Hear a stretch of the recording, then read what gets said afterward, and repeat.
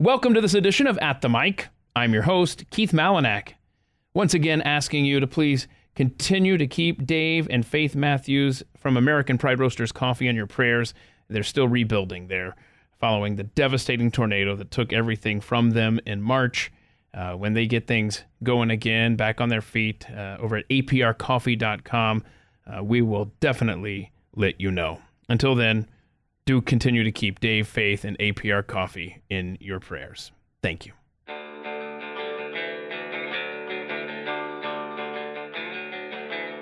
You're listening to At the Mic with Keith, an independent podcast production. My friend Kay Smythe sits down with us this week on At the Mic. Kay was born and raised across the pond in Wales, where she had a unique childhood before heading to America as an adult. After a dramatic stint in Los Angeles, she made her way to North Carolina, where she resides today, trying to save her new country that she loves so dearly. Today, we sit down with Kay Smythe for this edition of At the Mic. Kay, how are you doing today? I'm good, Keith. I'm good. I'm happy to be here. It's been a busy day, but I'm loving it. How are you doing? Sorry, one of my cats just jumped on my lap. Oh, no. Oh, no. So hold on, here we go. Between your cats jumping all over you here during this conversation and the fact that before we began recording, my earbuds dropped out, my hardwire connection earbuds dropped out. This is going to be, there are a lot of landmines potentially for this conversation, so we're going to do our best to make this work.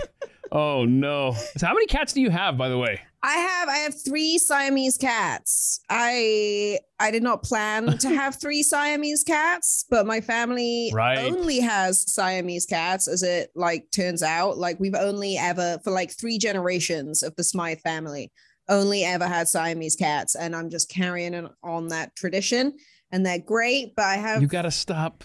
Yeah. Yeah, don't let people know that you collect Siamese cats, and maybe people will stop giving them to you as gifts. Oh my gosh, nothing would make... Ow, sorry, one of them just literally clawed me and slapped me across the face with her tail. She's the worst one, but she's also the cuddliest. Anyone with cats, I feel like knows that... I have a dog as well, but I feel like if you have cats, you know they have these incredibly persistent, detailed personalities where you love them, but in a split second, they will do something that not only hurts you, physically, but really hurts your feelings. And they're not great house guests. You know, they're oh, I'm going to rub on you. I'm going to rub on you. And I'm going to bite you. They're just the absolute worst. Do you have pets? 2 dogs. There's a bird and there's a rabbit. But we had a high water mark of 4 cats as well. So we had you beat by 1 cat. But I imagine... because it's just you, right? It's just you, the 3 cats, and the dog. And so they seriously outnumber you. Oh, yeah. If I, choke to death or just drop dead in my apartment, these guys will eat me before anyone realizes that I've died. It's going to be, I can think of worse ways to go. I really can. But yeah, apparently as well, one of my friends told me that when cats eat dead bodies, they start with the face, and I was like, oh, that's so dark. Oh, so dark. Hide the kids. Oh no, that is okay. Well, you keep us up to date on the claw count. We're up to how many we got? 1 or 2 so far. I'll keep a little tally. Incidences on that. Yeah. Okay. So you were born in South Wales. Yes. Okay. Now, I tried to figure this out. Is Wales a country, or is it a part of Great Britain, or is it a little bit of both? Good grief, I can't figure it out. Okay, so you do not beat yourself up over this. The geography of Britain is a nightmare. And I have a geography degree, and I still get stressed out trying to think about it. So Wales is its own country. We have our own language, we have our own government, but we are still part of Great Britain and the British Isles or the UK, however you want to sort of refer to it. It has too many names. So the UK is both geographically and socially, I guess, an archipelago. So it's a collection of 4 different countries across a sort of stratified landmass. There's lots of little islands. So there's Wales, Scotland, England, and Northern Ireland. And then there's all these like other very, very small jurisdictions that aren't technically their own countries. There's like places like Guernsey, the Isle of Wight. And then Wales is obviously the best one, you know, like the Welsh language and Wales as a nation like far outdates England, which is weird because England technically in many ways tries, at least to a certain extent, to rule us. But Wales and sort of like our heritage, our culture, our language has been around for like hundreds of thousands of years, whereas the like England is more of an amalgamation of like everyone that's ever invaded, whereas like anyone who's ever tried to invade Wales is like, you can assimilate or we will eat you. Like it's one or the other. Like we can be chill. And they'll start with the face. Yeah, and we'll start with the face. Okay, hold on a second. Hold on. There's so much here that that I need to unpack, I think. You just mentioned in there you have a major in geography. All right? Mm-hmm. Is that... Because what you do is very unique, and it has nothing to do, it seems, on the surface anyway, to do with your geography degree. So I'm having a tough time figuring out where to go. Do we start with what you do, where people can find you, and then after you establish that, then let's go back to Wales and explore your childhood and how you ended up with a geography degree, okay? Okay, sure. All right, so where can people find you right now? Because I met you through a mutual friend of ours, Ian Patterson, who's going to be on a future episode of this podcast at the mic. And so you two are just great people. And he tells me how you guys escaped, I think, Los Angeles about the same time, right? Oh, yeah. Ian, like I wouldn't have left LA if it weren't for Ian. Like Ian started this whole ball rolling. Like, I don't know what I would do without that man. He is his wife, you know, they have a new baby, like just salt of the earth, beautiful people. He introduced me to this guy, Jeremiah Wilbur, who runs a group called the War Party Movement, who rescue women, children from abuse, amongst other things. They do a lot of rehabilitation work as well. And so Ian introduced me to Jeremiah. Jeremiah and I became very close friends as well. And then I was actually the first rescue, but it kind of like all roads really lead back to Ian. And that's just kind of a sneak peek of my conversation with Ian, because he is truly a great American hero. And I mean that from what you just mentioned, his efforts there, and also with Afghanistan and the Operation Pineapple.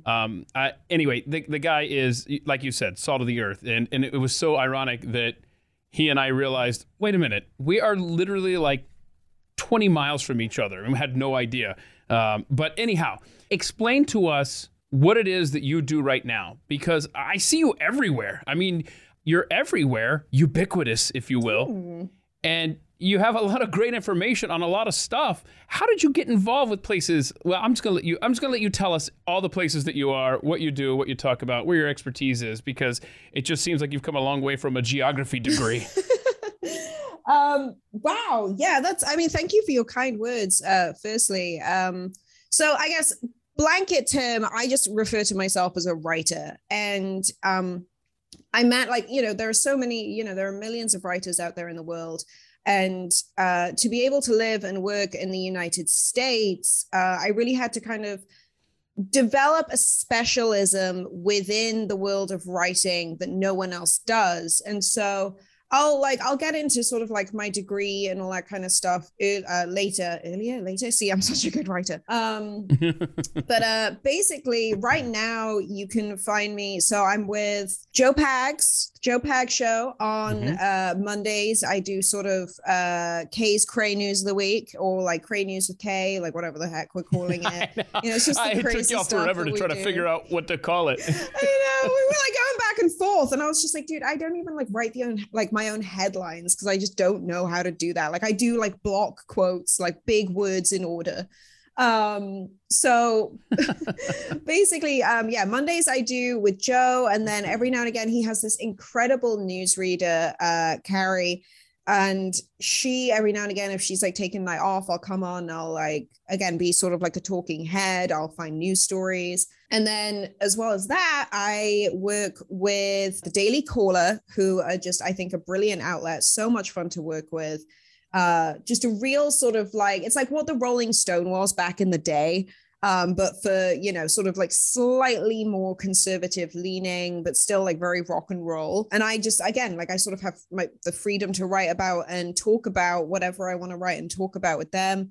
I also do some work with the National Pulse. I work for Raheem Kassam, and then there's like a couple of other people who kind of like bleed into the ownership there, who are just, again, like you'll know all of these people through like social media, through television. And to be quite honest with you, Keith, I have no idea how I ended up here. I mean, I can like go back down the line, but I actually came to the United States as like a very sort of like leftist socialist woman. And then I moved to California and I was like, wow, I do not agree with like any of what these guys are saying from that kind of like political side of the aisle. And I'm also seeing the sort of short and long-term consequences of that kind of socialist rhetoric. And I can see where they're just getting stuff really wrong. And I found it to be like a very anti-American sentiment. Like I find California in general, the sort of liberal policies there to be very anti-American. And I was like, I didn't leave the UK to come and live amongst like all the same problems that I just left and have less freedom. I moved to America for this idea of freedom. And so pretty much everyone that I work with right now, I think really embodies that like core ideology of American culture that we should all be proud of. Like, I guess a couple of months ago or a month ago, I wrote a piece on CNN, for example, but sort of all the naughtiness that was going on at CNN. And I got contacted by Newsmax to go on and say like, hey, we read this article. We'd love for you to come on and talk about it. And so like, I just don't say no to stuff. Like if someone wants to have a conversation, I'll have it. I said a lot of stuff that really didn't make it into the piece that I wrote. And so I'm sort of in this like weird like space. So geography, I think a lot of people think that geography is like maps and like, you know, ocean stuff. And it is, geography is everything. And that's why I mean, I got a minor in geography. It seems like that's what we learned, unless the University of Nebraska jobbed me. What was your geography degree like?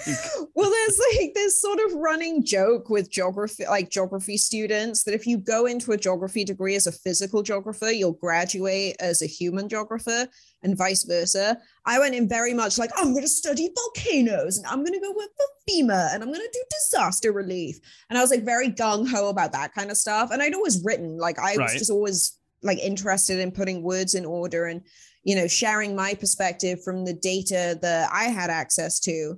And then it turns out that I'm terrible at math. Like I am the worst mathematician in the world. And so join the club. Oh my God. I'm like, you know, I find that to be like kind of a trend with people who work in media. Like we're not data-driven people tend to, you know, go and work for like technology companies, things like that. And so I went into my degree being like all gung-ho about like volcanoes and things like that, and then ended up just falling in love with like human geographies. So it's like how people interact with the planet, how people interact with one another, how cultures form. So it's everything from like, you know, sort of the anthropological like evolution of society to, you know, like even like, okay, so my specialization then, I guess, is using qualitative data to do trend forecasting. And that's all I really write about. Like I spin it as sort of like more article, like small, like bits of, you know, digestible information on like current events. But really it's just like, let me look at the qualitative data that I have available. Let me analyze it with like past human trends. And let's kind of like package this all up to tell the story in a way that maybe gives people not necessarily like information that they couldn't get elsewhere, but get information that will allow them to see how this is unfolded and to see how a different perspective. Yeah. Right? A different perspective. Yeah. And it's all data driven. Sorry, that's my soliloquy. Thank you. Right. No, that's good. That's good. So I'm glad you mentioned your writing, because that is, before you started making appearances everywhere, you were doing prolific writing. And my question for you is, what percentage of your work would you say actually has your name attached to it? And what percentage of it has someone else's name attached to it, but you were the one behind the scenes pulling all this stuff together? Oh my gosh, that is such a good question. Yeah, I didn't even like mention the private sector stuff. Gosh, I would say like probably less than 20% of the work that I've ever done has my own name attached to it. I've ghostwritten for years for a bunch of different sectors. I do, because like, again, writing is just like nonfiction writing is just research. And so I've worked with like loads of like tech companies, cannabis companies. Oh my gosh, like even like media companies on like the back end. And it's like, oh, you need a problem solved or a question answered. I will find that information and I will do that. Do you need deep investigative information and have it written up in a way that you can translate it easily to, you know, maybe an audience that doesn't necessarily, you know, have the same like background information? Like, I got you. And I love doing that stuff. I love doing that stuff. Like, I really do. Okay. I got dragged kicking and screaming back into journalism, literally. I was like, I don't want to do this anymore. So how many hours a day would you say that you spend writing? Minimum. For whoever? Minimum 8. That's my absolute minimum. I do like Monday to Friday. Weekends, I try to take it a little bit easier. But yeah. Yeah. Like writing is also rewriting. So it doesn't matter what I write. I'm going to have to edit it at some point. So it's just, and I have like a book project that I'm working on right now on long haul COVID, and like my agent. I'm seriously, you know, you stay incredibly busy. So you grew up though in a camper van, right? Yeah, man. God, you did your research. Yeah, my parents bought. I'm just reading the email you sent. Oh, really? God, I don't even remember sending that. Geez, see, just words in order, and I'm like, did I really write that? Yeah, like my parents bought our first camper van in like 1990. I want to say like 6, maybe 95. Might have been a bit later. And like, yeah, every summer we would just like take off and just follow the sun around like France. It sounds like really luxurious and like frilly, but it's just like I didn't live where I live now in North Carolina. It's the first time I've ever lived somewhere where there isn't sand in everything. Like everywhere I've ever lived, there has just been sand everywhere. But yeah, right. Camper van, like very bohemian, very chill. Like my mother can cook like a freaking 6-course meal on a tiny little like coal-powered barbecue, and it's like the best meal you'll ever have. So, you know, I will say I had a great childhood. I loved the van. I think if I had my driver's license out here, I would probably still be living in a van. It was here's what so I looked this up, you know, because like you, I like research. I like to look things up, you know, and I'm looking to see right now that Wales is similar in size to the U.S. state of Rhode Island. Yes. Okay. So there's not a lot of ground to cover. I'm just saying. I'm just like if you were living your life in the back of a camper van driving around Rhode Island, did you not just basically make a big circle every day and get back to where you started in the morning? I don't know. Well, like we have like a home. Like my parents like still live in the family home that I grew up in. They bought it before. Oh, my bad. Yeah. So I should stop being so literal. No. You didn't exactly just life on the road. I see now. It was just I'm sorry. You were just kind of you know, like, painting a picture for me, and I read too deep. I'm sorry. No, not my at all. My bad. That makes sense. My parents just hate when I talk about them. So, you know, no, we used to go to France. Like France is like spitting distance from Wales. Like you can get to France. Like if you leave like first thing in the morning, you'll be like halfway down France by like the night.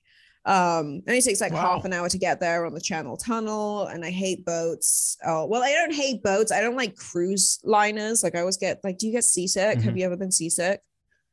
Yeah, not really. No, I'm good with that. Okay, it is the worst in my opinion. Like I've gotten food poisoning before, and I'd rather have food poisoning again than go through seasickness. Like it is horrendous. But yeah, so no, like I mean, you know, I found this out actually on one of the camper van trips down to, I think we were going to Spain. We had to go through the Bay of Biscay, which has like 8 to 12 foot swells when it's like a calm day. And me and my mom were just like, no, this is not going to work for us again. Let's just take the extra week and drive it. Yeah. But yeah, camper van living is fun. It's very cool. Do you camp? Okay. Do you camp? Ish. I want to try glamping. Oh gosh. I want to be like in the middle of nowhere under the stars, but I want to make sure that it's nice, right? I don't want to be like actually under the stars, okay? Wait. Because there's other things that are under the stars that could be crawling all over you. Oh my I want to be gosh. inside a nice. I'll go outside. I just would rather be conscious when I'm outside, all right? Okay, me and Ian are gonna have to change this because I mean, I slept outside when I was driving from California to North Carolina. We slept in the bed of a truck a couple of nights, and I used to sleep, but when I lived in Joshua Tree, I would sleep outside. I hate sleeping indoors. I sleep way better outside than I do inside. Not like outside, like in a tent, like outside, like there's nothing else. I'm just on a bed outside. I would absolutely sleep in the bed of a truck. I'm not going to sleep on the ground. Oh, yeah. I mean, like, I completely accept that. Yeah, but like, okay, well, fine. We're good. Yeah, we're good. We have fun. But no, let me put it to you this way. My son and I went on a camping trip with the Boy Scouts once, and please forgive me, y'all, if I've already told this story, but it was a 2-night thing, and the Friday night was just, we ended up, even though we were like the first or second people to pitch our tent there, we ended up getting surrounded by every other, 40 other tents. And oh my gosh, didn't realize how many men in this world snore and snore loudly. And I had forgotten my earplugs, and it was the most wretched experience. And so the next day I was just exhausted, just dead. I literally did not sleep at all. And by the way, I went camping multiple times with my son. And just like when I was his age, every time I've gone camping, it's been a disaster. If I'm in charge, if I'm in charge of the tent, right? Like when I was with my friends in high school, they would do most of the stuff and I would just be there just enjoying myself. That was fine. But when I'm the dad, when I'm in charge or something like that, it's just a disaster. So anyway, where was I? Oh, so the Saturday rolls around and Ezra's allergies are acting up. I'm miserably tired. And they're about to start like the Saturday night campfire. And maybe I embellished a little bit, but I told the scout leader, I'm like, yep, Ezra's allergies are just so darn acting up. And plus, he'd already done all the activities anyway. I didn't take much from him other than the campfire. We ended up going to a hotel that was next door to a Cracker Barrel. And Kay, if I hadn't have left, I wouldn't have gotten to see that night the most dramatic ending to a Michigan State game that was on the TV that night with I think it was like I don't forget, it was a block punt or it went over the guy's head. Anyway, my point is I would have missed out on that experience had I had stuck around. I do need my creature comforts, and I have nothing against watching a TV while in a tent. I'm just telling you, I'm all for camping, but it just needs some kind of control to that environment. So you need a grown-up with you is what I'm hearing. Like you need someone to come and be the grown-up. Okay, me and Ian will take you camping. We can be the grown-ups. It'll be great. It'll be so much fun. It'll be great. Now, your earliest memory was learning the alphabet on a beach. That sounds like fun. It was. Oh, my mom. Oh, she's so great. We used to go to these like pebble beaches. I can't remember if it was in like Greece or the Canary Islands or wherever. My goodness. No, it sounds really posh. This was like back in the day. This is like sort of pre 9/11, pre everything, where you could go to like, the Canary Islands for like 10 days, like 3 people, and it would cost you like, 50 quid or something. I don't know. I'm going to get a phone call from my mother after this goes out, and she's going to be like, you got everything wrong. And she's going to sound like that as well. But no, like she would, Hi, Mom. I know. Oh my gosh. Forgive me. Wait a minute. How much is 50 quid? Like, what's a quid? What's a quid? Is like a pound sterling. So like, I guess like $1.30 probably right now ish. Gotcha. Okay. Yeah, she would. So she taught me my alphabet she would get the pebbles and write like a big A and then a little A and then a big B and a little B. Oh, that's great. And then I would have to like put them in order and we'd like spell words. And I remember that vividly. I also remember the Siamese cats. And then I'm absolutely 1000% convinced. We have a picture in my parents' house. Oh, one sec. I just got to deal with this cat. There we go. You just blow on them and they go away. You could try a water bottle, like a squirt bottle. That would do the trick. That would do the trick. Although I think one of my cats is into the water. He likes to try and get in the shower with me. It's a bit weird. My goodness. Yeah. But wait, what we talk? Oh yeah. So I have this picture in my parents' house where it's me as like almost a newborn, my dad, my grandfather, my grandpa John, and then grandfather's like almost like surrogate dad, I would say. So I have a great grandfather, but he died when my grandfather was quite young, and he's actually like, he's pretty famous. Like he's got a mountain named after him and stuff. Wow. Yeah, Well, who's that? What's the mountain? It's literally called Mount Smythe. It's in Canada. There's a Wikipedia page and everything. But my great grandfather was like this famous mountaineer back in the day. Also, not the nicest person under the sun, according to literally everyone. Oh no. Yeah.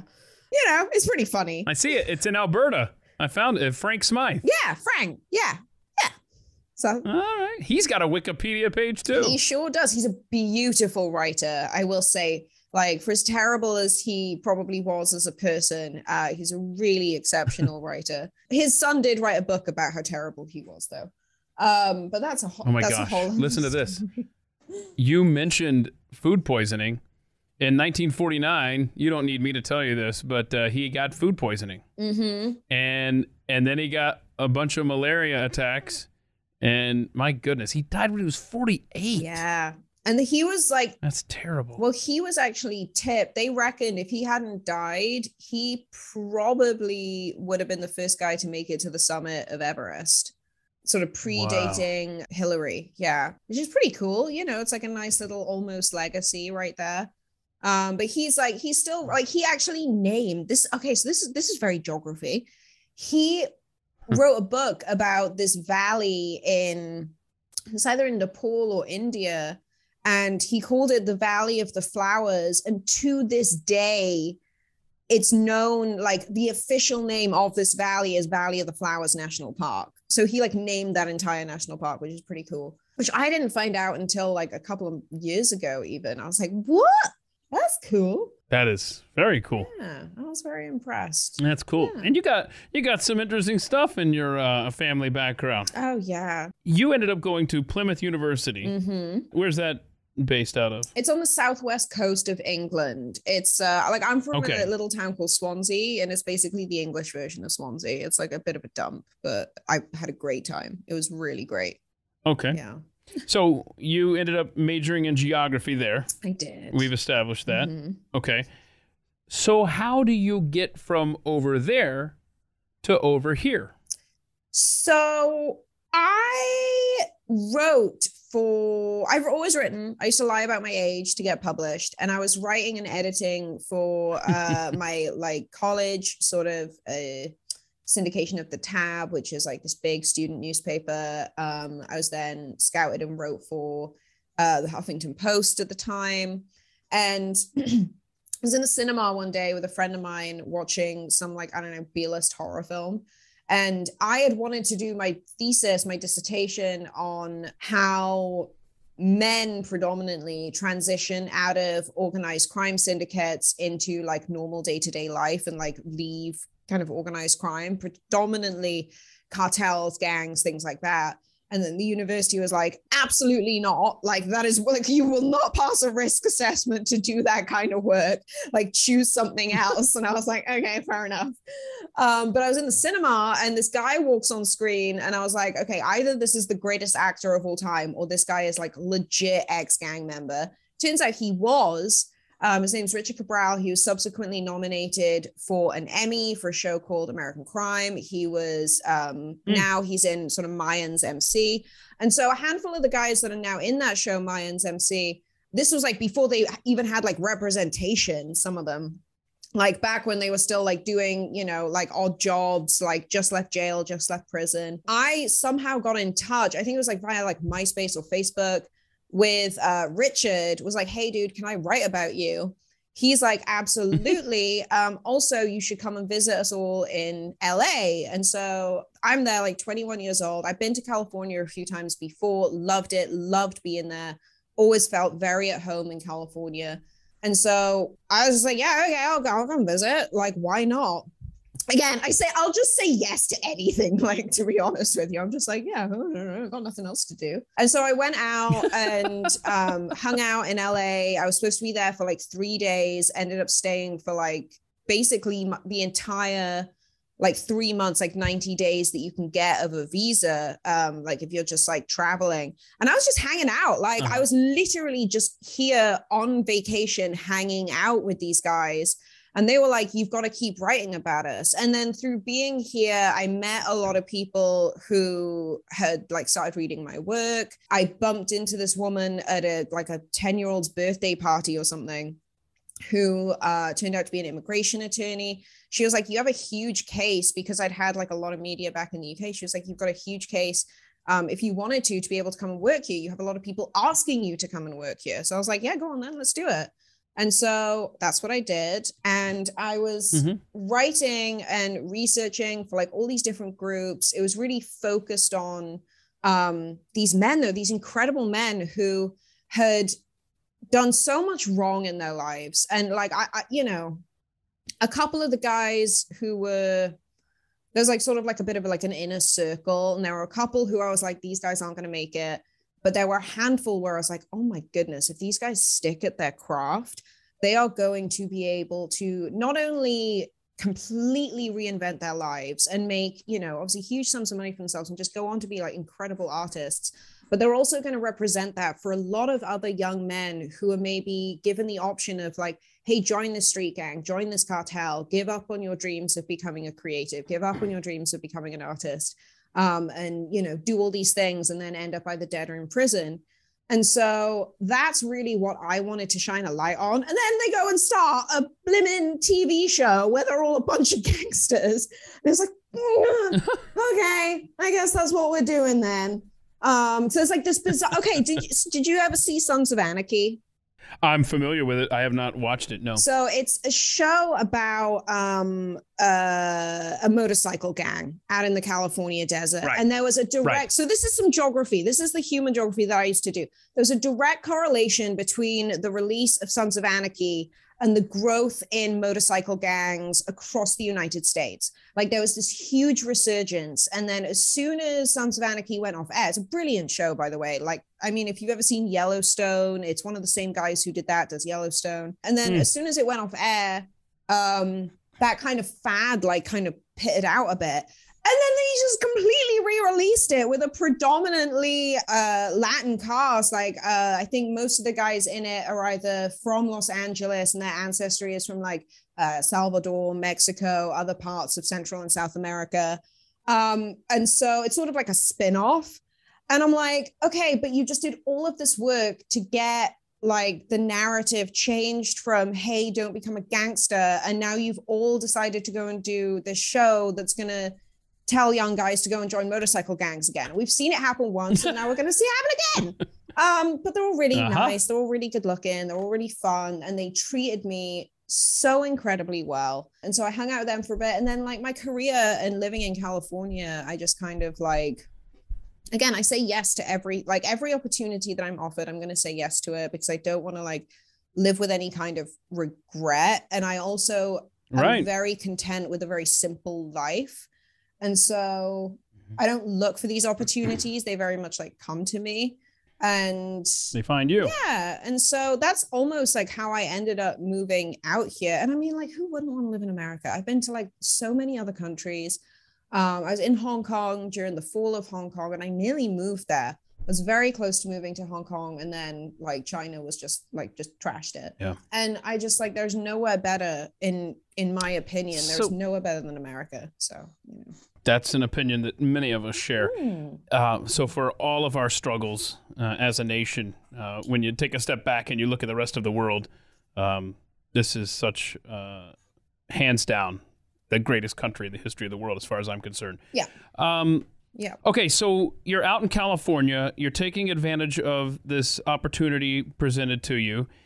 And you had mentioned earlier in the conversation that Ian, our mutual friend, you were the first person, I guess, he rescued from an abusive relationship. Is that right? I don't want to talk about something that maybe you're not comfortable with. No, but I'm so this, ready. Is this where it happened then? No, well, so a couple of things. First thing, it wasn't Ian. Ian introduced me to a man called Jeremiah Wilbur. You can find him on social media, Jeremiah_Blackbeard. He runs this group called the War Party Movement. And I'm really actually glad that you asked me this question.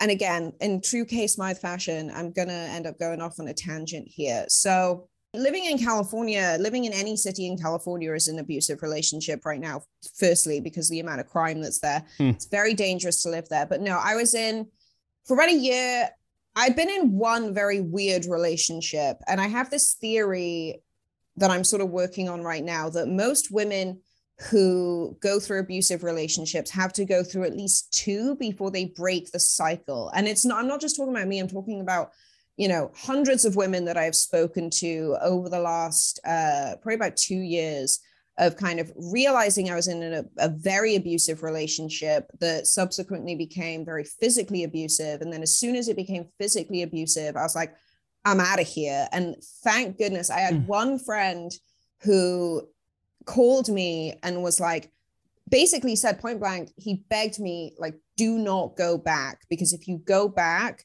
this relationship will kill you. And so, or like words to that effect.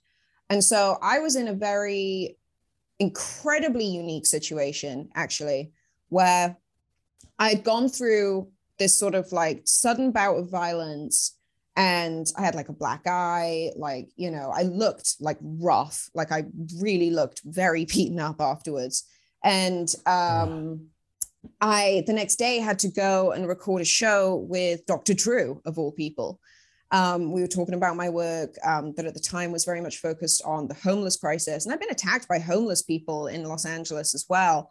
Some crazy guy had almost tried to dox me on a bunch of forums. He got my address wrong, actually, but it basically said go and kill this chick. So that was also happening at the time. But I show up at Drew's house and he's like, hey, are you okay? And I it sort of time slowed down. And I was like, I can either lie, which I'm terrible at, and say, hey, everything's fine. Or I can be completely honest with someone who is arguably the leading mental health expert in the world, who has worked with every single avenue of mental health, whether it comes from addiction or kind of a biological issue, What timing to have this scheduled, huh? Yeah. And I just told him what happened. His wife, Susan, was there.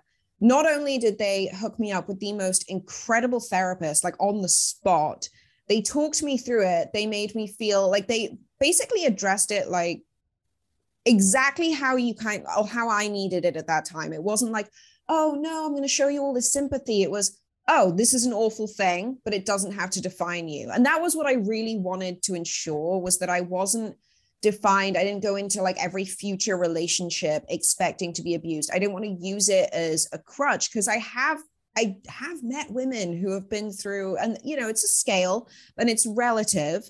If you go through any kind of abuse, it is relative. But when you have there is a little bit of a difference between being yelled at and having a gun pointed at your head, And so I didn't want to be oh, I'm this eternal victim. And what Drew and Susan really managed to do was kind of take me out of that victim place immediately. And they were like, you are not a victim. You are a person who got caught up in a very bad situation, and we can absolutely remedy this. And so they put me in touch with my therapist, who was incredible. I did a type of therapy called EMDR, and then I did talk therapy. I only did 8 sessions of EMDR, which is almost like a mild hypnosis type thing. And then I did talk therapy for about 6 months. And then that was when I'd sort of saved up enough. I'd found a place out in North Carolina. And that's when Jeremiah came, picked me up and moved me. But the other thing that those guys did, which was incredible, was this happened on the Saturday before Thanksgiving. And then I was there on the Sunday. And then I was like, oh my goodness. And I think Susan actually asked, she was like, well, what are you going to do for Thanksgiving now? And I was like, oh, I don't know. And she was like, you're going to come do it with us. And this was like right in the middle of COVID. And so they usually would have had like a huge party like they would have had any other year. But it was basically me, Drew, Susan, their children, who are now some of my best friends in the whole universe. Like they raised such a great family, like such a great family. Wow. And then Adam Carolla, who I didn't know who he was, but I was just like, oh my gosh, like this is cool. Like this is actually amazing. You know what? I used to listen to Dr. Drew and Adam Carolla do Love Lines about 20 years ago. 25, my gosh, where does the time go? Over 20 years ago. And so I'm very familiar. So when you were talking about Dr. Drew, my mind goes back to that show from a while back. But yeah, he's always seemed like a great guy. And you telling the story about he and his wife, it just solidifies that. That's incredible. Yeah, I mean, he needs to be, you know, like... Again, Susan's going to kill me for saying this, but like Drew should be in politics. Like the good that he could do for this country. I mean, there's very few people like Drew who have like such a pure heart and who are really very like data and practically driven. He's the first person to admit when he gets something wrong. He's the first person to admit when he doesn't know like everything. And I think that that's like, we need a little bit more of that. I think like he's the most humble person you'll ever meet. But no, yeah, through doing that with Drew, and then I actually got my own radio show. I'd done like one season at that point, and then I did another season a couple of months later. Jeremiah, the guy who actually subsequently rescued me, met through Ian, and then just very quickly sort of realized like, oh, like there is like God brought us together for a reason. And I posted, so I was like, Joe Pags actually was like, hey, do you want to come and fill in for my radio show? Do you want to like do the full 3 hours? And I was like, absolutely. And I was working with someone at the time on the show who lived out in North Carolina. And so I was like, look, I'll fly out to North Carolina to record it because I don't want to do it here in LA. And then I was trying to picture like driving back or like moving back to LA after recording the show. And I was like, I can't do it. I just can't do it. And so I posted on like Instagram. I was like, hey, does someone want to drive me from Los Angeles to North Carolina, thinking no one would respond or like no one serious would respond. Jeremiah responded within, I think, 3 minutes of me putting the post up. And he was like, I've wanted to get you out of there for so long. His wife, his wife, Jessica, was just like, go and get her now. You should have rescued her forever ago. Like I was getting, you know, like daily death threats. Like it was not a fun place to be. And, you know, I couldn't have this conversation a year ago. Like I wouldn't have been able to have it. But because of this incredible network of men and women, it completely rebuilt me. And so, yeah, I blame Ian, I blame Drew, I blame Jeremiah, I blame Joe Pags, all these amazing people for giving me this just unadulterated confidence in myself. I really don't know. Great. I wouldn't be on you as well, Keith. You know, like you're one of the best people I've ever met ever. I was like not surprised when you and Ian, like when I was just like, oh, this is great. Like these are two of the best people I know. And now they know each other. Like this is magical. It's a small world, huh? It's a very small world. So you're in North Carolina now, and you literally are a jack of all trades, quite frankly. I mean, you can write, you can do a hit on a news network, host a radio show. So there's obviously a lot to you, and that's present day, Kay. Now, I want to talk about previous jobs you've held. You worked at a door? What were you, a bouncer at a bar? I knew you were going to bring this up. So I wasn't like a bouncer necessarily. I was trying to imagine you like intimidating people at the door. Like how tall are you? I'm like 5'4" when I'm lying about it. I'm like 5'2" in reality. See, all right. Yeah. All right. I was just trying to imagine you at the bar entrance. Like, no, you're not coming in here. Oh, that was me. That was me. Oh, it was? Yeah. Oh, is that what you did? You would intimidate people and have them back off? Yeah, well, like if people were getting on my nerves, I'd be like, I don't like your shoes, get out of here. No, I used to work. My best friend back in Wales, chap Noah, he started a jazz club that just like gentrified the entire city. It was the crazy, again, geography. It was the coolest thing. Started this jazz club, ended up buying another club, was a sort of regular slash DJ at a, like in my opinion, the best nightclub of all time. It was called the Monkey Bar in Swansea. I miss it every single day. It doesn't even exist anymore. And the Monkey Bar. That is a great name for a bar. The Monkey Bar. Right? Isn't it great? Like it was incredible. It was such a dive, but I just loved it. We were open till like 5-6 o'clock in the morning. Oh, it was amazing. But Noah had me doing payments on the door for the jazz club on Mondays.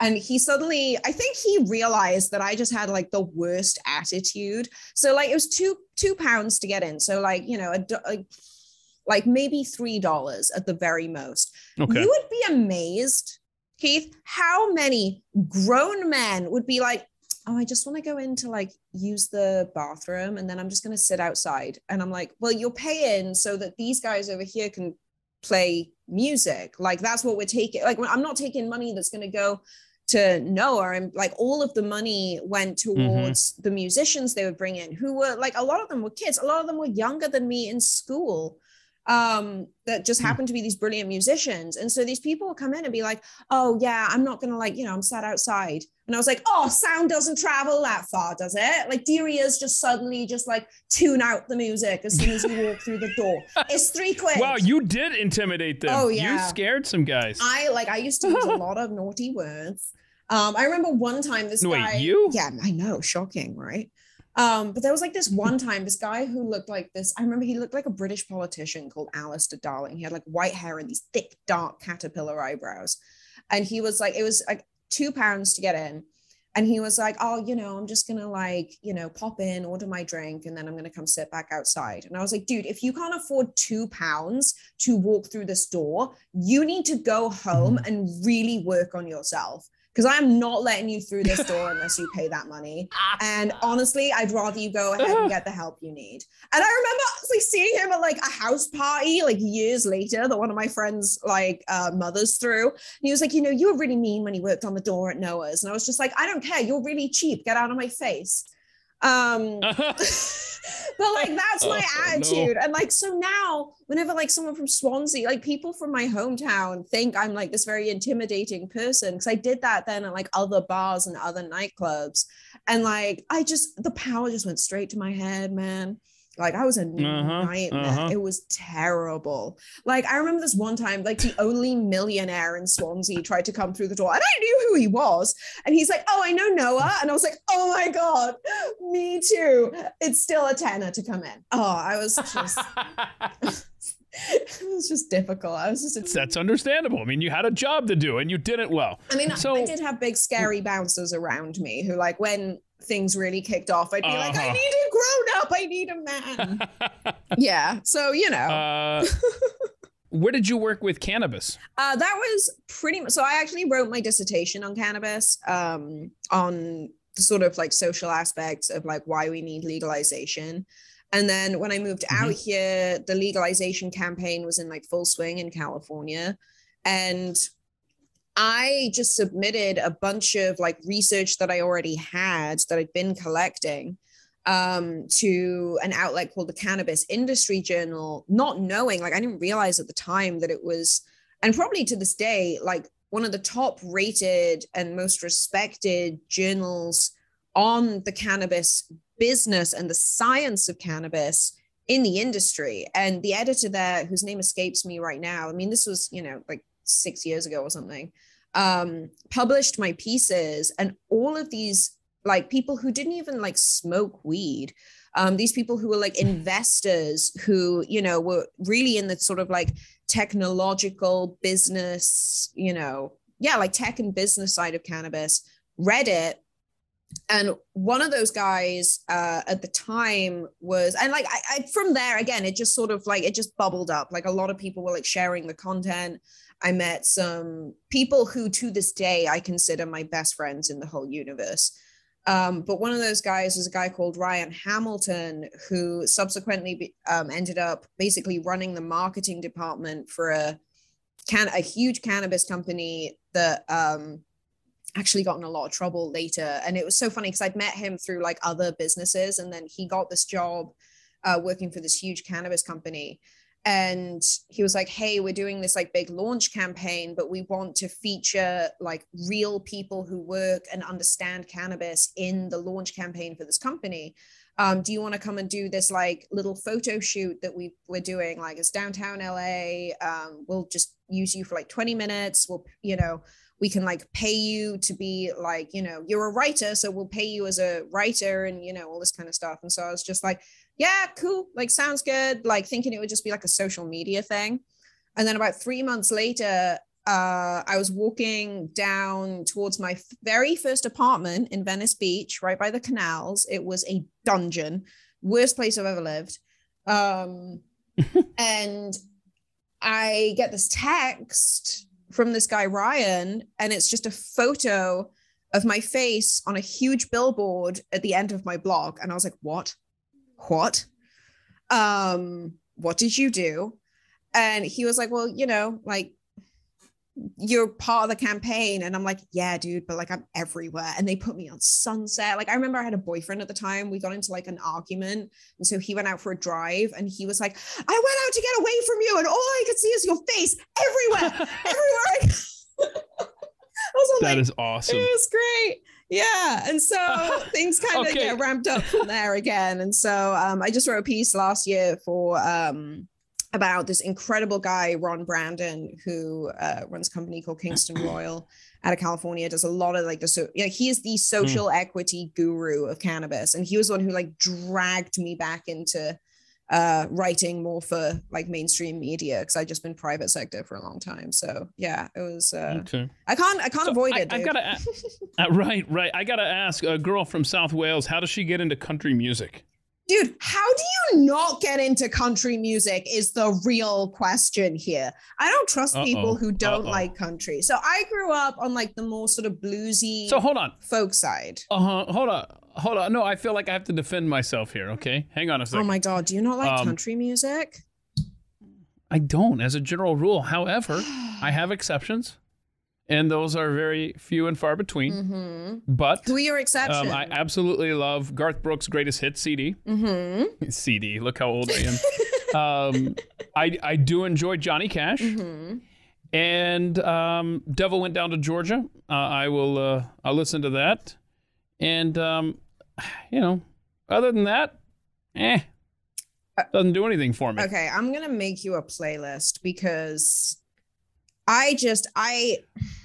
You can make me a playlist, but it has to include Charlie Daniels, Garth Brooks, and Johnny Cash. Okay, no. That's fine. But I'm going to interject it with some of my favorite country musicians. So I just went and saw Craig Morgan last year.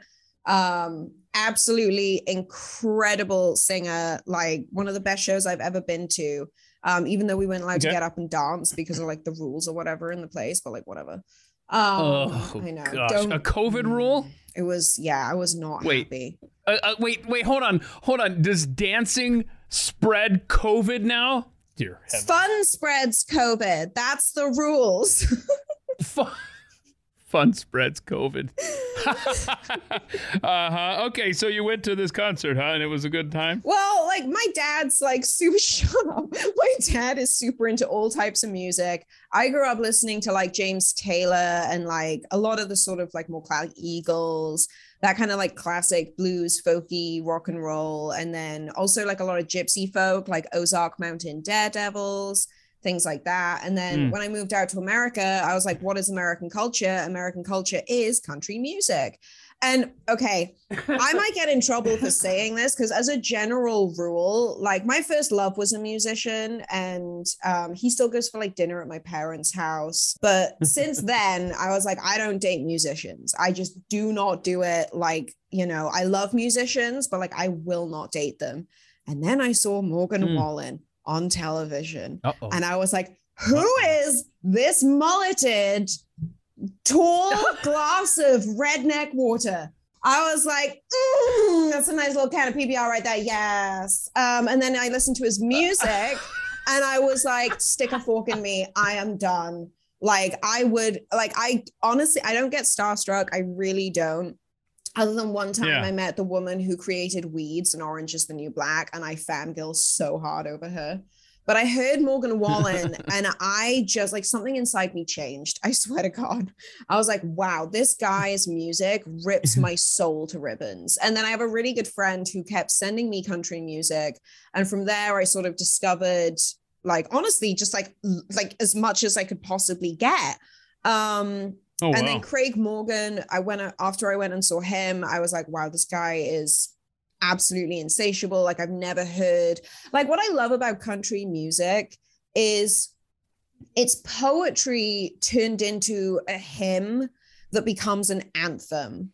And that's like, it's so many different, it plays on so many different emotions and it's so intricately developed. And like, I'm a bit of a poetry, like novice. I don't really know a lot about poetry. I have like a couple that I like, and you know, I grew up with obviously Dylan Thomas and stuff like that. But obviously, well, actually, he was born on the road next to where I was born. But I have like, no idea. You know, okay. He's like the only Welsh people. It's like, oh, do you know Catherine Zeta-Jones and Dylan Thomas? And I'm like, yeah, those are the only two Welsh people. That's fine. Anthony Hopkins, like, yeah. But okay. Yeah, no. And then like, yeah, Morgan Wallen definitely like started me on that trajectory. And then like he got canceled for a minute and then he came back and I was like, yes, this is my man. But he's, I'm a big fan. Like you should really check out his stuff. I think a lot of people like, he's not real country music. And I'm like, he absolutely is. And okay, this is my last kind of like thing about country. So when I moved out to North Carolina, I had a friend out here whose husband is actually a country music DJ. So he has like a radio show. It's a Mandarin mic in the mornings on QDR. And they had all of this like furniture at their place and also a lot of cats. And they were like, hey, we want to get rid of this furniture. Do you want it? And also here's like a bunch of amazing gifts for the cats. And so I like, you know, they kitted me out. It was great. I got like the table that I'm currently using. And so after listening, you know, every morning now really to Mike and Amanda, I'm just like, you know, you cut me, I bleed red, white, and blue. I love it. I love my country music. You really don't like it? What do you not like about it, dude? I don't like the sound. I mean, what? I don't know how to explain this other than it's just not my cup of tea, generally speaking. Oh my God. I didn't know I was going to be judged today. But let's see here. Yeah, okay. So you mentioned your dad, big influence on your life. Tell us about him. Oh, my dad's the best. I've never seen my dad judge anyone. I mean, like he takes the mick out of me. Like, I mean, I always like to say that no one makes better fun of me than me. Wait, he takes the mick out of you? You're going to have to explain this to Georgia boy here. Oh, okay. Yeah. And I guess like that word has like negative connotations out here, but it's not a derogatory term. I've never heard it. Okay, so basically, to take the mick out of someone is like make fun of them. He just never lets me get away with anything, but he also never judges anyone for anything. And I've never known anyone who's like, I've never met anyone who works as hard as my parents worked, but I've also never met anyone who take real pleasure out of the simplest things in life. Like as an only child, you know, I think it was a lot easier for them to raise me. And we had some, you know, incredible experiences. I mean, like I traveled the world before I turned like 12 years old. And that's all because of like my it sounds like it. Yeah.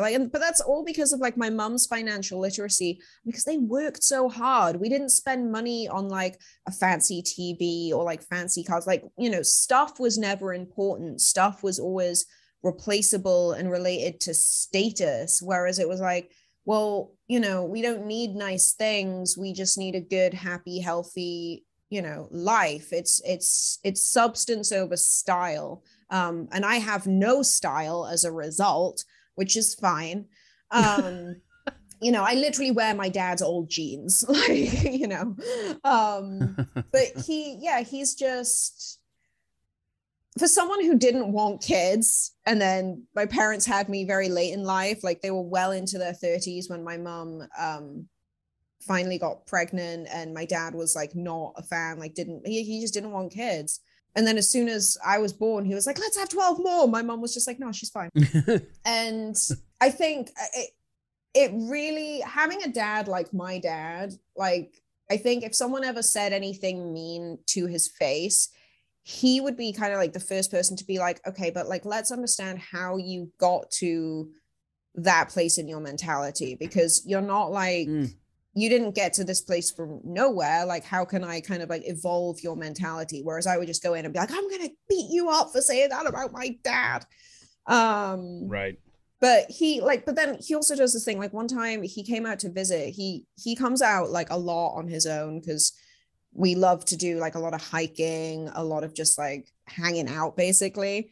And he came out one time and he got a sociology degree. And, you know, for one of a better word, like I got a geography degree, but I'm a sociologist really by trade. And I was like, well, you know, sociology is a science. And he's like, no, it's not.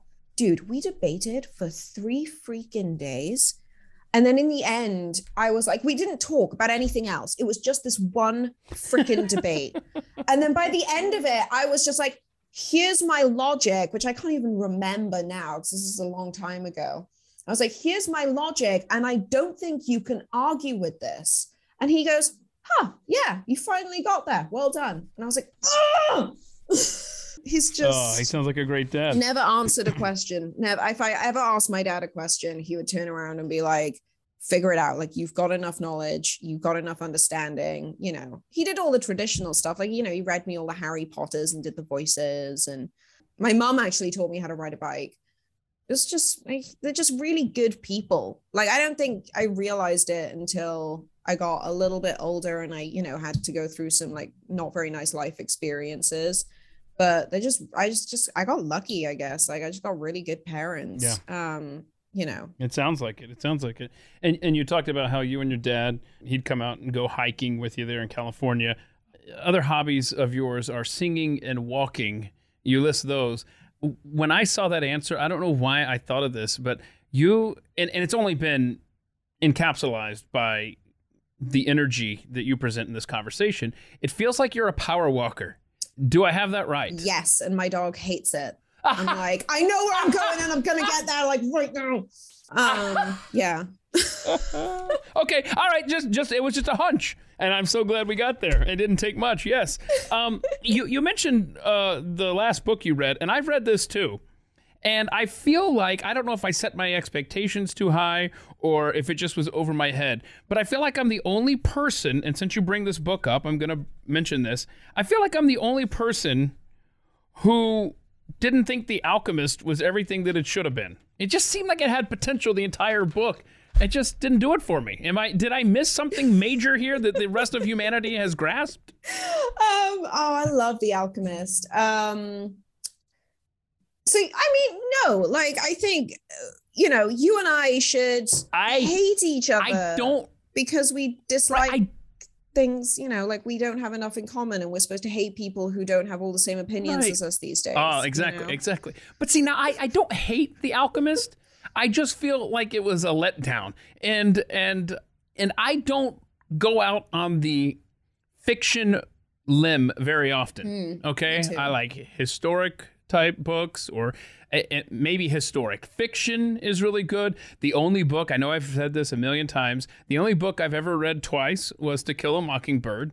And it now seems like a prerequisite for every one of these conversations on this podcast that I have to bring up Captains and the Kings. I love that book. That's fiction, but it's based in history. It's based in the past. And The Alchemist, it just... I don't know. I just was expecting enlightenment. I was expecting to read this book, and then when I closed the book for the last time, I was supposed to walk away and have a new perspective on life. And instead, I think I was the only person who closed that book when getting to the end and went, I guess. I mean, I can completely see. I mean, it ends so abruptly, and I don't want to give too many spoilers to people listening who maybe haven't read it. I have a completely different opinion to Keith on this, but I try to read it once a year. Everybody does. You know, there's a couple of books Oh, wow. that I read once a year. Like I do that. I do Into Thin Air. There's a couple of John Krakauer books that I love. And then actually, since I guess I sent all of that stuff over to you, I also just read oh god, what's it called? Where the Crawdads Sing. That's like the only fiction I've read in a long time. I do like Carl Hiaasen though. If you ever read his books, they're really weird. But going back to the hold on, that's come up before. Oh really? On this program. And yep, there it is. Laura Black. I had to go and check my as you said that, I was like, that sounds familiar. And I just checked my email and yeah, so that's a previous ATM. Yeah, go ahead. Sorry. No, which one? Carl Hiaasen or Where the Crawdads Sing? Where the Crawdads Sing. Oh, that's a good book. I'm going to order you a copy of that book. It's really good. No. Yeah, no, you'll enjoy it. Don't worry, it's nothing like The Alchemist. But no, I get why you didn't like it. Oh, shut up! Sending you a gift. I'm not. Send an audio book. Okay, I'll send you the link. Okay, that's fair. I'm also reading Dreamland right now by Sam. Surname I can't remember. But anyway, Alchemist. Stay on topic, okay? I understand why, because it ends so abruptly. And it's sort of like you're expecting something, you know, yeah, I get it. Like you're expecting something revolutionary. And then the way that it ends, I think, is it's very sudden. And I think what I loved about it, and maybe this is more like my personality, but I don't like, there are a few things that I plan for in life, right? Like I knew that I wanted to be a writer. And I mean, it took me until I was like 28 years old and I started when I was 11. But it took me until like, the last year for me to be like, oh my gosh, I'm actually a professional writer. I actually did that. Wow. Okay. No wonder. You get paid for it. Yeah. I mean, yeah, but I also, it's like, no wonder I'm so freaking poor. But like, for me, life is so much about the journey, and I make decisions not based on what I can get from that situation, but from how I'm going to be able to look back on my life. Because everything we do eventually, you know, whether it takes us 5 seconds or, 50 years, all of it becomes a memory. And like, I watched a documentary years ago, again, with my dad. It was a physics documentary on the end of the solar system. And right at the end of this documentary, this guy describes how the planet becomes like, the theory is that the planet will become vaporized by our expanding sun. And for some reason afterwards, me and my dad just kind of sat, like, I don't know if we were like, I think we'd had a little bit of wine or whatever. But like we both sat there just like, wow, life is meaningless. And then that very quickly became a feeling of like, wait, it's not meaningless. It just means that life, and this is going to sound so cliche, but life is about the journey that we go through that leads to these like sudden, like sort of sparks of moments. Like, for me, like camping out in Arizona in the back of the truck, like that was a big moment for me last year that was incredibly grounding and something I'll like never forget kind of thing. Or, it's my first like big TV hit. I did just get bumped by Fox twice. Not that I'm bitter about it. It's fine. There's like little things that like I never planned for ever. Like there are no things that I ever planned for that I've been able to live through. And as a result of those things, I've been able to continue on this like very fascinating journey. And so like there are certain things I plan for, like I said, like I plan to become a writer. My next sort of like life goal is to have at least sort of like 10 acres of arable land. Everyone keeps saying this these days. They're like, oh, I'm going to go like run my own farm. And I'm just like, unless you've actually run your own farm or like run a smaller holding, like it's not going to happen for you. You can't like Pinterest this stuff. It's hard work and you just have to accept that it's a slow life. It's kind of miserable and I'm all for it. I cannot wait. Again, that's how I grew up. But like, there's little things like that I, plan for, but I don't expect it to happen overnight. I expect it to take, a very long time. It took me a very long time to become a writer. Like it's going to take me just as long to get to that kind of lifestyle that I want. And, there's other things like I'd like to be married. I really want to have kids. But that, takes another person being involved. And so, I can't plan for that as well. But what I really took away from The Alchemist was, if you listen to those, what if you have done acid? Oh, I'm going to ask you about that. That's okay. I'm glad, because you list that as the biggest turning point in your life, doing acid. Yeah, that I mean, I would not recommend it to anyone, but it was the best thing I'd ever done for myself, I think, certainly at that point. Probably is why I'm here now. It was a very long time ago. But I think if you have like a little bit of faith and you don't overthink the journey that you're on, it allows you to be more maybe appreciative of the very small things that you have in life. And I think it allows you to kind of like find your treasure even in like the worst situations. And like, again, I'm sorry if this is like a spoiler for people listening, but right at the end of The Alchemist, this kid, he's been on this like enormous journey, and he's, getting really badly beaten up. And one sentence from one of the guys beating him changes the entire course of his life all over again. It, after everything he's been through, even at his very like bottom, he gets this tiny little gift that sets him on a journey all over again. And like, that is what I love. Like, I'm a bit of an optimist. Like, I'm a bit of a sucker for like being one of these like realistic optimists, but sometimes I go too far in the optimist direction. As a result, probably of the acid. But that's what I really loved about it, and it was a gift from a friend. And he also bought me Siddhartha, which is another great book that sort of like, it's like one of those books where like everything happens, nothing happens, then it ends, and you're just like, what? So I gotcha. Yeah. So wait, but why do you attribute doing acid to not only the biggest turning point in your life, but you listed it just a moment ago as a very positive thing for the trajectory of your life? How so? Well, I said something earlier, like, I have this theory that you have to go through 2 abusive relationships to really sort of like, I like see that cycle and then break it. And so I had been in a pretty not very nice relationship, but it was a bit, I don't want to get too into it right now, but it was just weird, dude. Like, he wasn't like a mean guy, but like turned out to be a complete psycho kind of thing.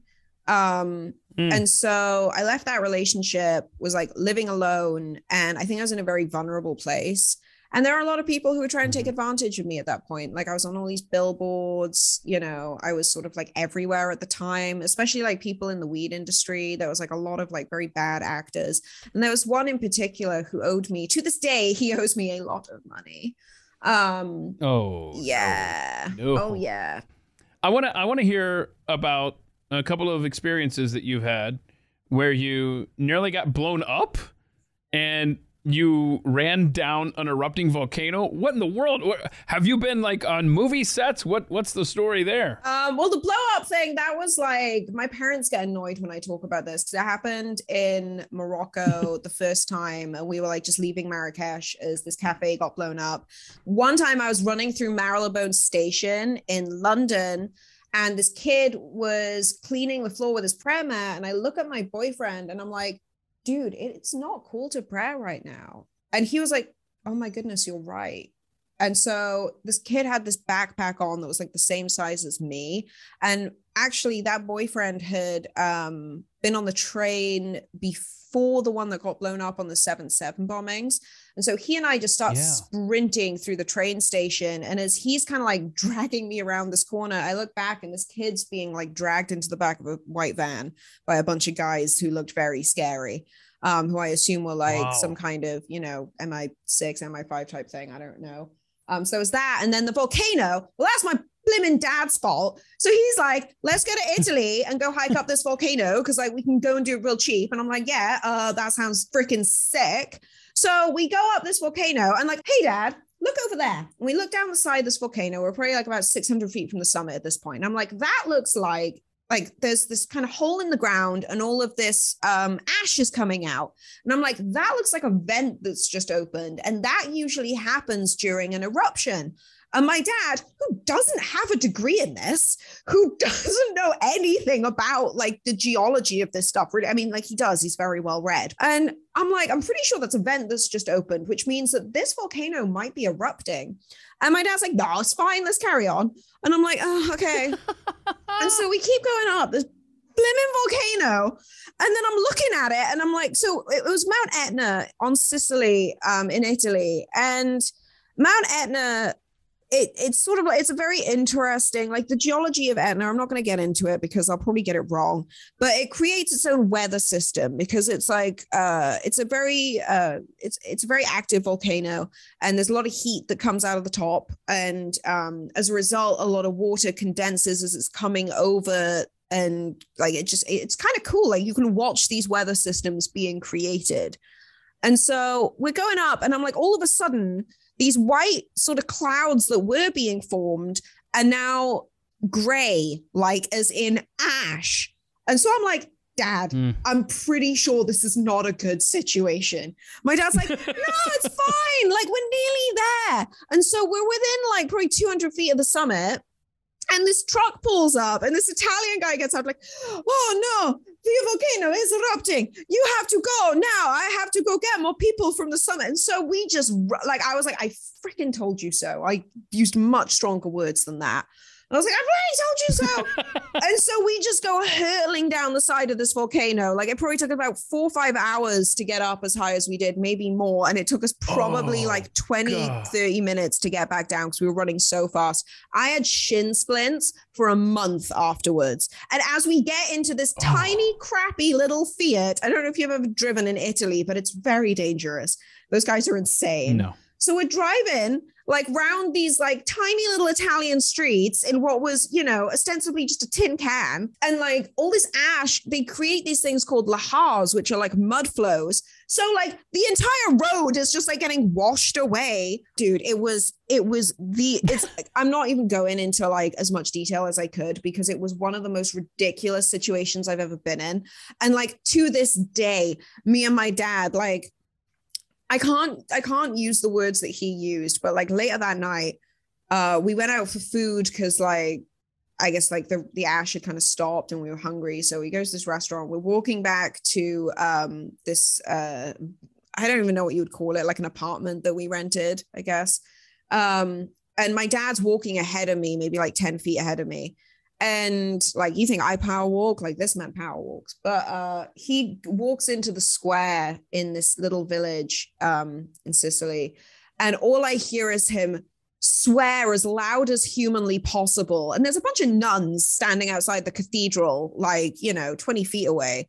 And they look at him and then they look up and I'm like, what is he swearing about? And I run around the corner and the volcano at this point is probably like 15 miles away. And we could feel the heat of the lava flow from that distance because it was just, I got a picture of it somewhere on my Instagram. I have to send it to you because I have never seen anything like it. And so we just went and sat on the roof of this building, like for hours into the night, just watching this thing erupt. There was like an 11-mile or 11-kilometer, I can't remember, like lava flow. It was insane. We were the last plane actually off Sicily the next day, and it was very scary. But my gosh, yeah, wow. I don't know. So, in your life, you've already accomplished so much, seen so much. You've had a lot of encounters with celebrities. Any stories, good or bad, that you are able to share with us?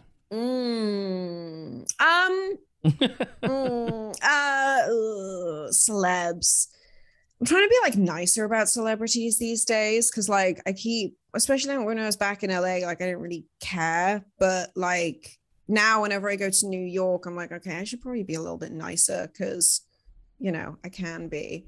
Have you been mean to them in the past? I mean, I've mouthed off at people before, like sure. But like I'll mouth off at anyone. Like if someone comes out with something stupid, I'm gonna be like, that's dumb. But I also expect people to say the same back to me. I don't know. I'm trying to think like off the top of my head. I mean, I would count like Dr. Drew is obviously like a celebrity. Being able to do Thanksgiving with like him and Adam Carolla was obviously pretty cool. I didn't know anything about Adam before I met him. Right. And I just knew that he like smoked American spirits, and I also smoked American spirits at that point. And I was like, hey, this is great. God, like they're so commonplace. Oh, one time I think I told one of the guys who played Spider-Man back in the day to F off. And then I've also had like a handful of celebrities come on my podcast, and all of them have been like so lovely. Just so lovely. Like there's no one really that I can think off the top of my head. Oh God, I should probably have been better prepared for this question. That's okay. I don't know. That's fine. Did I write? Totally And fine. did you ask that on the email that you sent?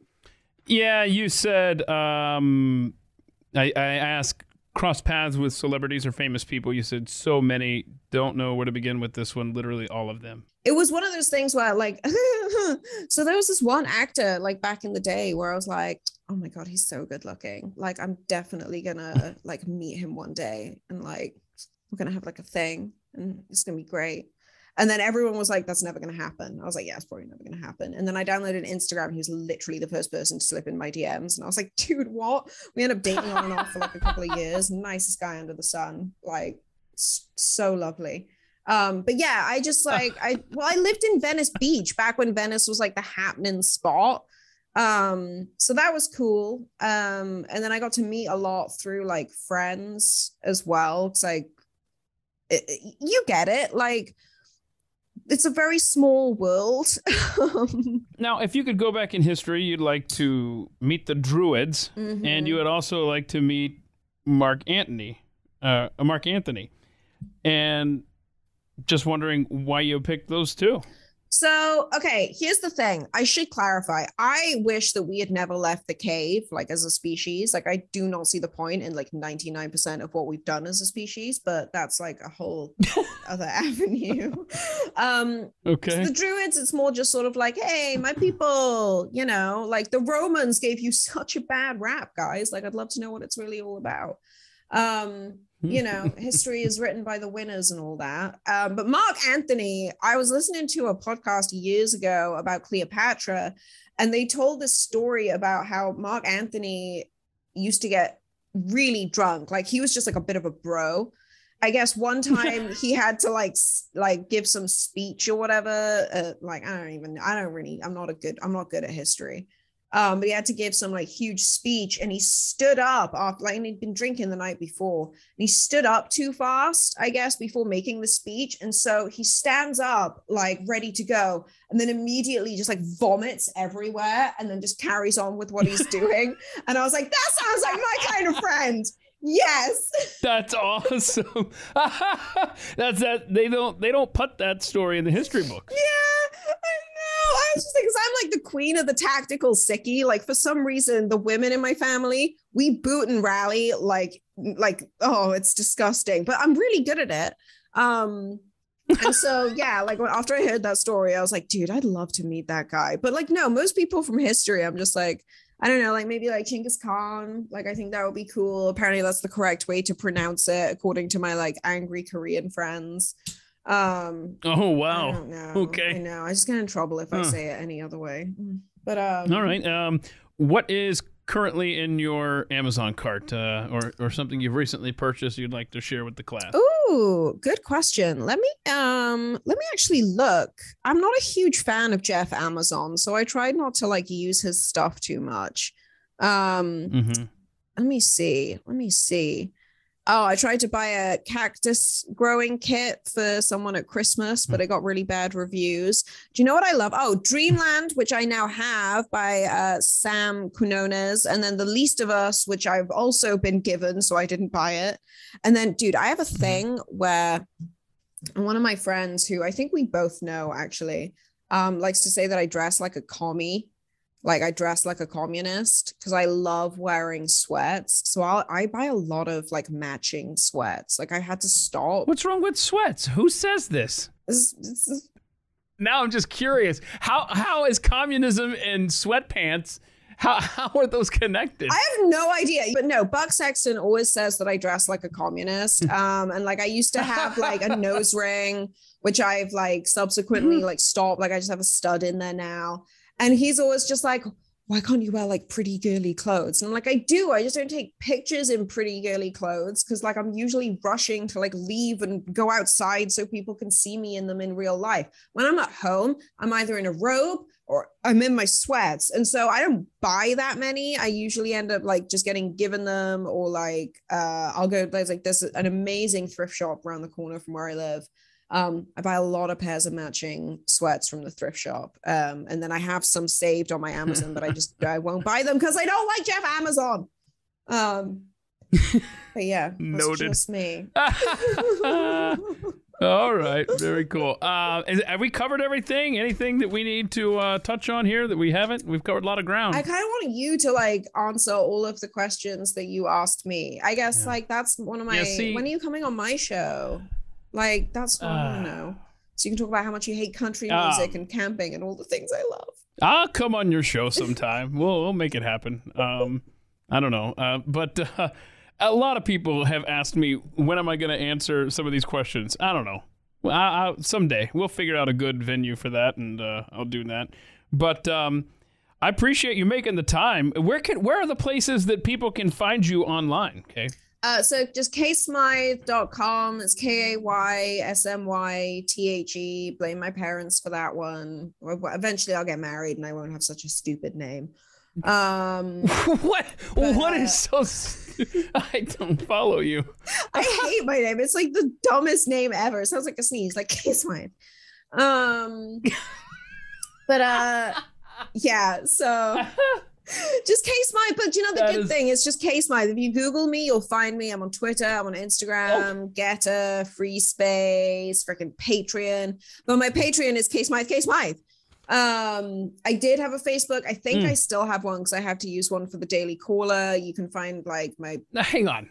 Is it just one-stop shopping? Kaysmythe.com got all of these links? Yeah, just go kaysmythe.com. It's just so much easier. Yeah. Perfect. So much easier.